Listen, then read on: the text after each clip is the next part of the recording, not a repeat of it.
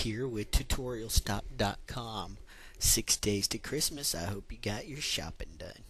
What we're going to do today is take a look at the elliptical marquee tool found in your tools palette, and also at some things we're going to do with our layers palette, just some masking. I'm going to go ahead and do a file open, and I'm going to select two images. In this case, I'm going to take earth and mouth. I went ahead and held down my control key so that I could select two at a time, and I'm going to go ahead and click open, and you can see here we have two images, one of this nasty looking mouth and one of this a picture of the earth here. Okay, so what we're going to do is create a selection to select just the earth.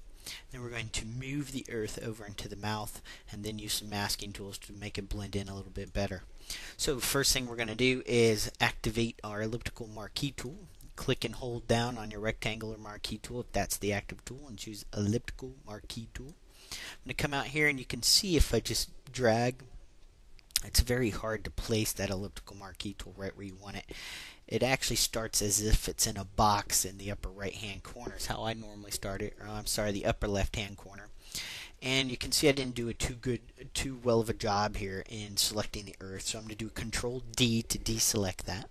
I'm going to come back over, and here's a secret tip. I'm going to go ahead and drag this out, but I'm not going to let go of my mouse. I'm going to hold down my space bar. See how the space bar lets me kind of move that elliptical marquee around?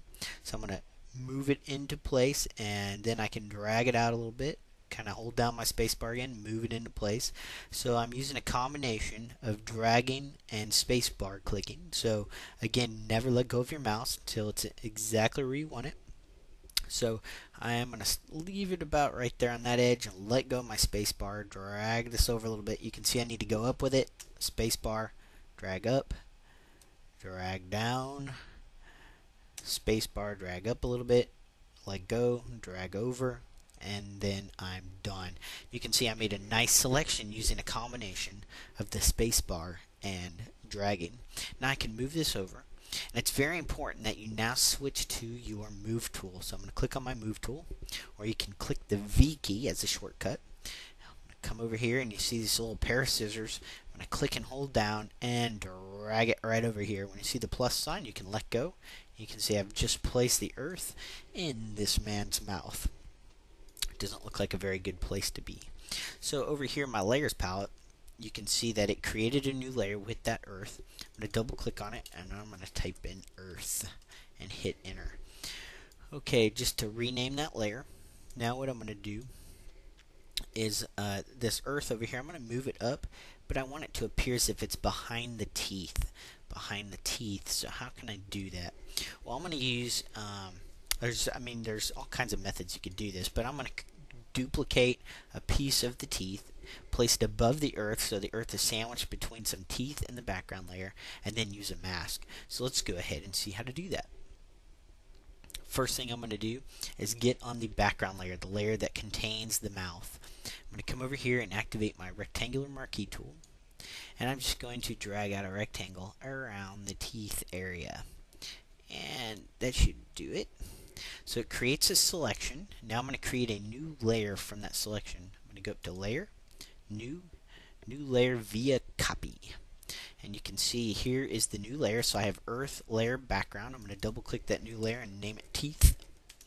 And then I'm going to take this teeth layer and drag it up above the earth. There we go. So now we have Teeth, Earth, Background. I'm going to click on the earth layer, get my move tool, and you can see what happens. Kind of weird. See how that's sandwiched between there?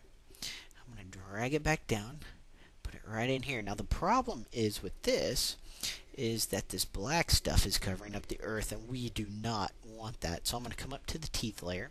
Now I'm going to add a layer mask. I'm going to come down here and click this little layer mask icon, add layer mask. You can see it's created this layer mask right next to the mouth or the teeth layer. And how this works is anything in white will hide or anything in white will display that layer. So because the whole layer is in white, it's displaying everything that's on that layer. Now if I paint in black, that's going to pop through to the next layer. Let's go ahead and demo this so you see what I mean. I'm going to go ahead and click on this mask to activate the mask. I'm going to come over here to get my brush tool. Once my brush tool is selected, you can see that all we're going to do is use black and white. I want a nice hard brush. So in your brushes palette, a hard brush would be one with this nice hard edge here.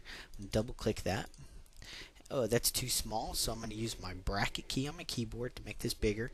You can see each click with the bracket key, the right bracket key, the brush gets bigger or it gets smaller. So the left bracket key makes it smaller, the right bracket key makes it bigger.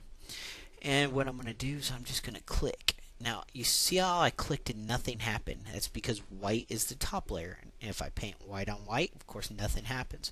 But if I switch over to black by either clicking this little toggle here, you can see now black's the foreground color. And if I click, notice up here in my mask where I clicked, it created this black spot where I can see straight through this teeth layer into the earth layer. So I can click a few times. Of course, I'm going to want to zoom in. I'm going to click the zoom tool and just drag a rectangle around the teeth area. And you can see that there's that black area. So I'm going to get my paintbrush tool, use my bracket key, my left bracket key, to make this a little bit smaller. I'm just going to paint. That's looking good. Paint over this region. I think I'm going to get my move tool. Move this back up so you can still see I moved it up a little bit, and you can still see some black around here on this top layer. So I'm going to have to get my paintbrush and paint over that as well. So paintbrush, again, make sure your mask layer is selected. Clicking that. I'm going to use my left bracket key to make this a little bit smaller. You can see how quick this can go. I'm just taking out the black area by dragging around. The cool thing about this is, say you mess up real bad like I just did with that tooth, you just come down here and you switch back to white, paint it back in. Pretty cool. So that's why I like using masks. It doesn't hurt any of the information in that layer. I'm going to go ahead and hit my X key. The X, by the way, is a shortcut. Notice how it toggles the foreground and background color.